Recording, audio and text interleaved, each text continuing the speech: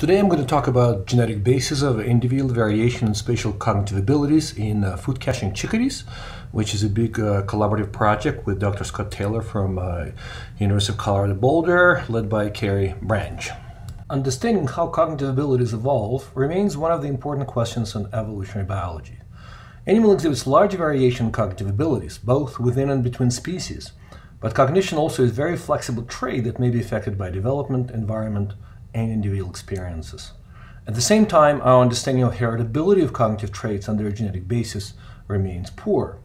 For cognitive abilities to be affected by natural selection, we mainly need three conditions to be met. First, individual variation should exist, which is well documented. Second, such variation should be heritable, which is poorly known. And third, the variation should have fitness consequences, also poorly known at this point. Food caching species present a great system to investigate evolution of cognition, and more specifically spatial cognition.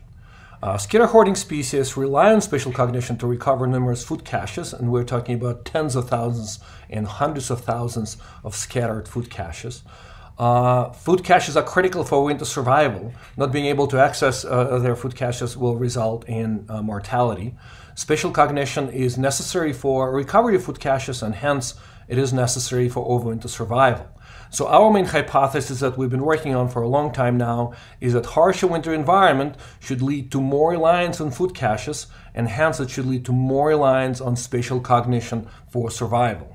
After showing that winter environment is indeed associated with differences in spatial cognition and hippocampal morphology in black-capped chickadees on a continental scale, our work was focused on investigating on winter climate and spatial cognition on a small spatial scale along an elevation gradient in mountain chickadees. Winter conditions change drastically along an elevation gradient, but such differences are not gradual. The biggest changes occur above the snow line. Snow line, which varies in elevation between mountain ranges, indicates elevation above which most winter precipitation comes as snow and below as rain. But most importantly, the strength and severity of snowstorms are much higher above the snow line, resulting in rather harsh winter conditions for the chickadees. On the right, you can see conditions at high elevation, the top photo, and low elevation at the bottom photo on the same day, May 31st, 2017, almost 6 feet of snow depth at high elevation still.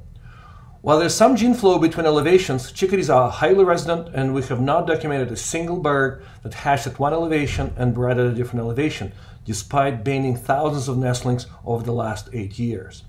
Given such drastic changes in winter conditions above the snow line, we expect the strength of selection on spatial cognition needed to recover caches to be stronger above the snow line, as caches are likely to be much more critical for winter survival at high elevation. A comparison of chickadees from high and low elevation in the lab, done by Cody Fries, who was a master's student in my lab, indeed documented significant differences both in spatial learning and memory and in the hippocampus morphology between high and low elevation. On the picture on the right, you can see a picture of neurons at high elevation, low elevation, and you should be able to see easily that there are way more neurons and there are bigger neurons at high elevation compared to low elevation. Following our comparative lab-based studies, we have established a novel RFID-based system of measuring spatial learning and memory abilities in wild chickadees in their natural environment.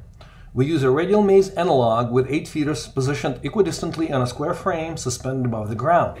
We program RFID feeders so that each bird has to learn spatial location of the only feeder that would provide food to this particular bird, and we measure the number of errors or incorrect feeders visited as the bird learns the location of the rewarding feeder.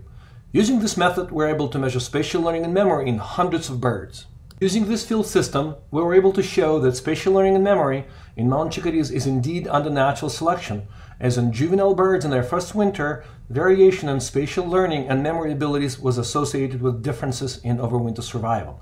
Only the juveniles with better spatial cognition survived their first winter. A critical question now is whether individual variation in spatial cognitive abilities is heritable and has genetic basis.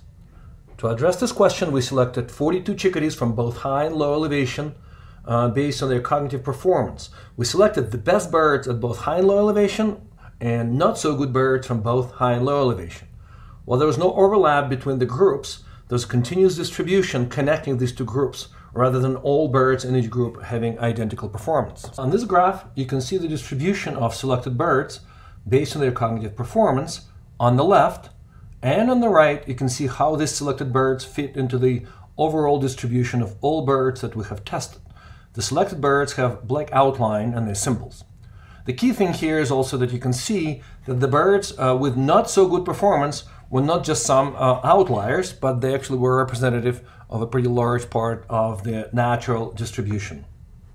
We have sequenced full genomes of these birds and aligned them to the reference genome of the black-capped chickadee. And we use two methods to look for potential differences in genomes based on individual variation and spatial cognitive abilities. First, we use the genome-wide association analysis, GWAS, by using GEMMA, genome-wide efficient mixed model analysis.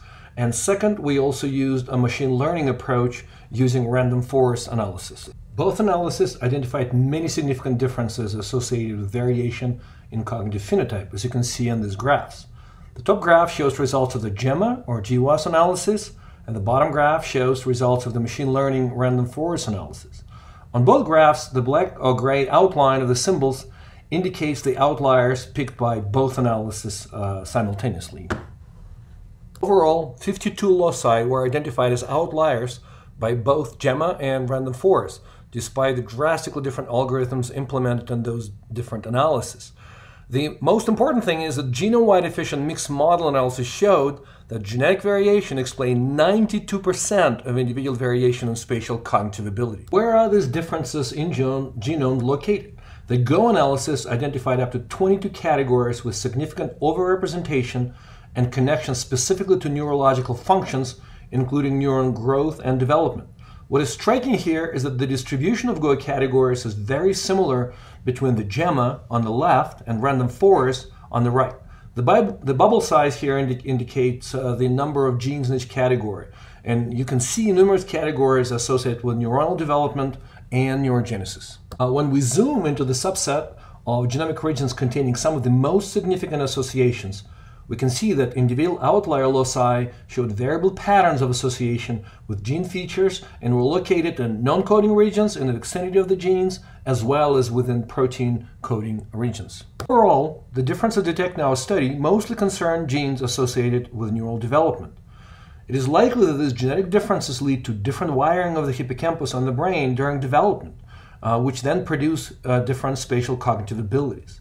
Such differences match very well with all of our previous work, showing that population differences in spatial cognition are associated with significant differences in hippocampus volume, the total number of hippocampal neurons, and hippocampal neurogenesis rates. Now, if we connect the dots with all of our data, we can see that there is individual variation in spatial cognition and the hippocampus morphology.